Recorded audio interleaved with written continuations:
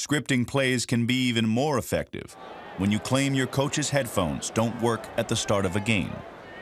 We knew they scripted plays. Well, we lost the toss in '85, and we knew they were going to get the ball, and then all of a sudden their phones went out.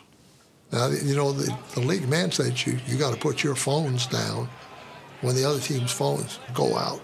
So it was just a coincidence that they got these plays scripted. They know what they're going to do, and then their phones go out. We were kind of, I don't want to say caught off guard by that, but we had to make some very quick adjustments. I kind of thought that that was a little bit calculated on their part. Getting ready to play them the next year in the playoff.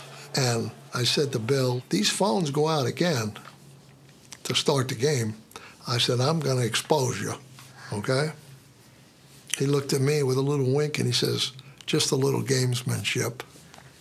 And I said, I understand.